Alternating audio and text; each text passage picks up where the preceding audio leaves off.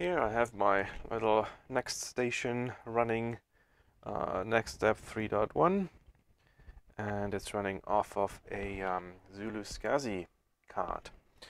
I've had good luck with the SCSI to SD card so far, and this is the one that's usually in here. It works perfectly fine, but they're getting more expensive, harder to find over time, so I thought I'll give the ZuluSCSI a try.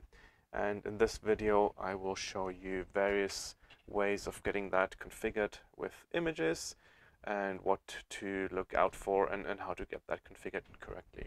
So stay tuned.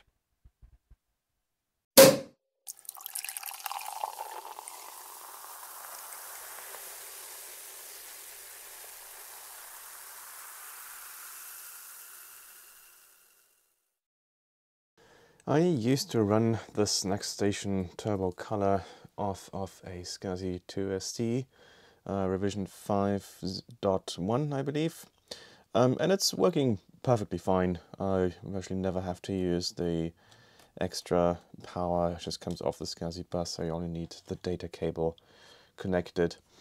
However, those boards are often out of stock and seem to be getting more expensive. On the Rabbit Hole Computing website, which is what I use to order them here in the States, they're frequently out of stock as they are right now, and it costs $99 versus the ZuluSCSI, which is this one here, is only $61 and plenty in stock.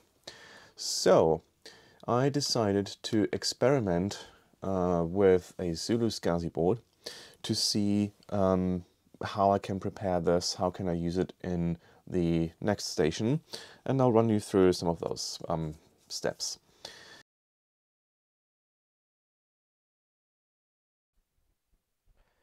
So, brief introduction into what to do with the SD card, which I have inserted here into my MacBook. First of all, you want to make sure that the file system is correct and FAT32 is exactly what you want. Now, if you don't have that, you can easily, and this is using disk utility on Mac OS, erase it with the correct settings. However, it's important to figure out which one you erase, and I'll show you exactly what I mean. So if you're going down to the actual volume of no name and then click erase, come on, work. There we go. You can pick, let's see, MS-DOS, FAT, or exFAT, I believe works too, but you cannot pick the option to make this master boot record.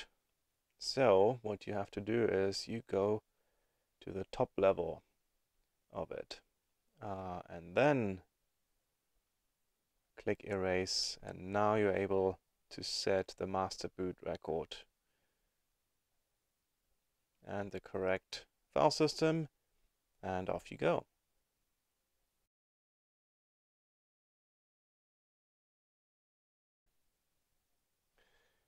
Now, the first and easiest way to get an image, a working image, onto the SD card is I've downloaded the WinWorld installation of an existing image that can be used with the previous emulator, and that is the image that you would usually use DD to transfer that to an SD card. But what you can do here is simply copy that over, and then you'll rename that to a supported naming convention for the ZuluSCSI. The copy has finished, and so what you now do is simply rename it according to the naming scheme for the ZuluSCSI, and both an IMG or an HDA ending will work. HD for hard drive, 1 for SCSI ID 1, and now you can eject this and plug it into the ZuluSCSI, and it will boot into a freshly installed version of NeXTSTEP.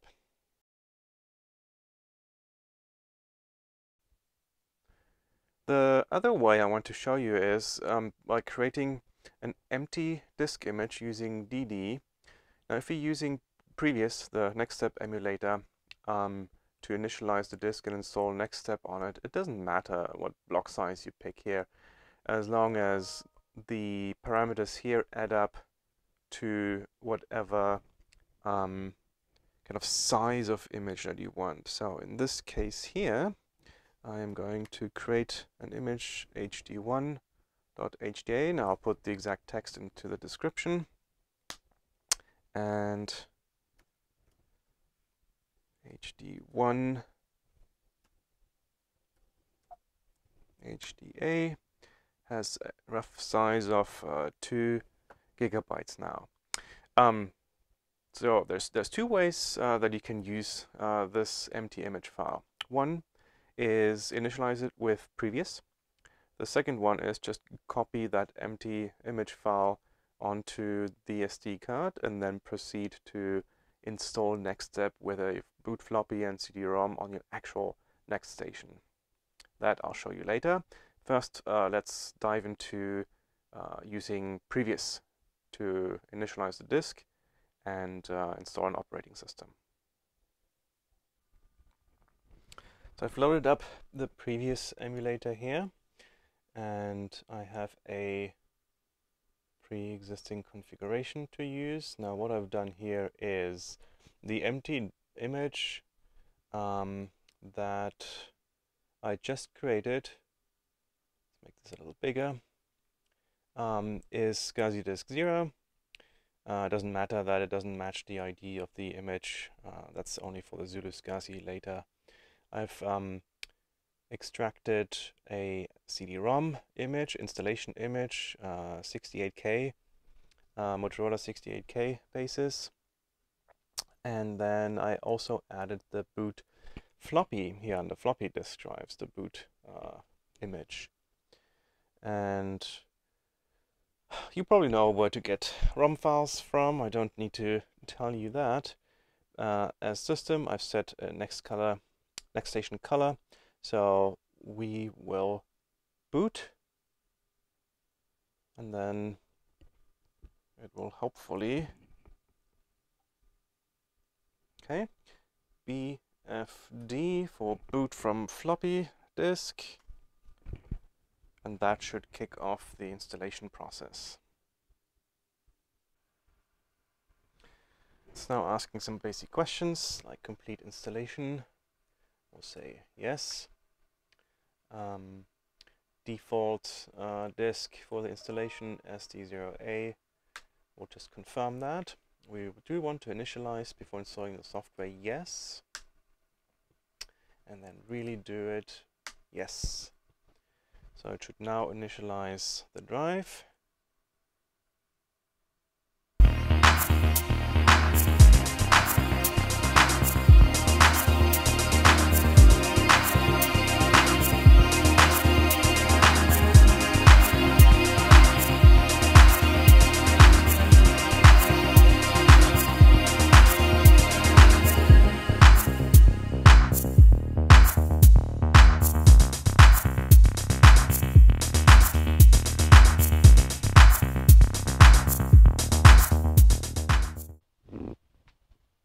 We've now arrived at the start screen after the command line based installation where it's setting up the keyboard. So we'll shut down the machine here, copy over the hard drive image to the SD card, and then that should be exactly the same screen that the NeXTstation will be booting into. So after shutting down the NeXTSTEP emulator, we'll have HDA1.hda as the image file. That's where NeXTSTEP has been installed onto through the emulator. So all we'll do now is copy that across to the root directory. There is no other directory on here of the SD card.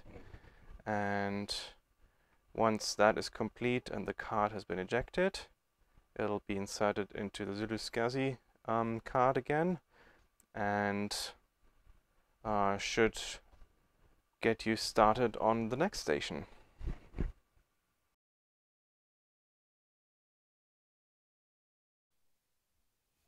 So I stuck the SD card into my MacBook and used the same command I showed you earlier to create an empty 2 GB image file. It's called HDx.hda, and I already copied it over here onto the SD card. So now I'm just going to rename it, and I'll give it SCSI ID 1, and then we'll eject that and move that back over to the NeXTstation. So here we are at the NeXTstation again with my SD card and the empty image. So that goes in here, and I still have the CD drive I'm going to turn on, and the boot floppy, which goes in the disk drive. And then hopefully this is the setup that we know was working with a pre-configured image already. So let's turn this on and see if we can get NeXtStep installed that way.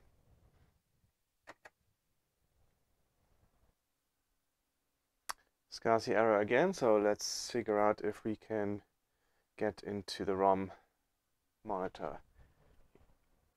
So I had to reboot. Now we'll see if we can boot from the floppy disk. BFD, off we go. And it hopefully recognizes both the SCSI ID 1 hard drive and the CD drive for installation purposes.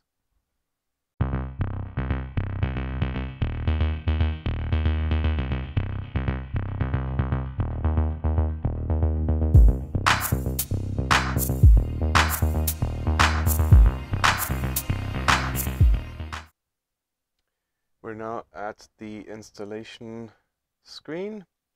So complete installation, we'll just confirm those questions. SD0, we'll pick a default. Initialize, yes. Really do it, yes. And this is usually where I get an error. And installation failed. Cylinder group too large, 16 cylinders, maximum 7 cylinders per group. That is a setting that I don't know how to change, so we'll have to figure that out. So I tried changing some settings in the ZuluSCSI configuration file. What I did was look up the settings that you can put into an optional configuration file, and so I copied these ones here from a website that I will put a link up in the video, but that's borrowed from the SCSI 2SD configuration. So I've commented everything out except enable SCSI 2 mode, and then the bytes per sector, sectors per track, and heads per cylinder settings as per that other website. Now the first one, I don't know if that actually does anything because I did not find that in the official documentation, but it is in the SCSI 2SD config. So that seems to be working so far. So we'll let this go, finish initializing the image, and then try and install the operating system. I've used a simple text editor to create this configuration file, and this is the file name here, ZuluSCSI.ini.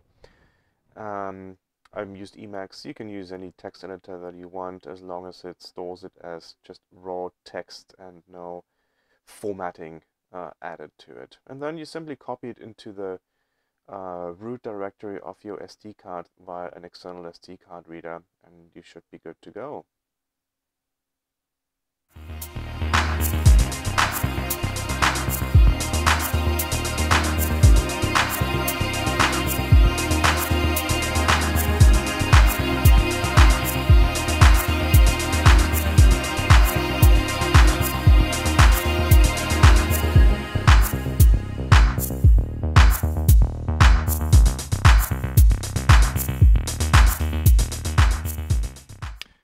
there we have it. Next step installed via floppy and a CD-ROM on a blank drive image on the ZuluSCSI device. You'll find most of the commands and the config settings that I mentioned in the video down in the description. Otherwise, enjoy, and thank you for watching.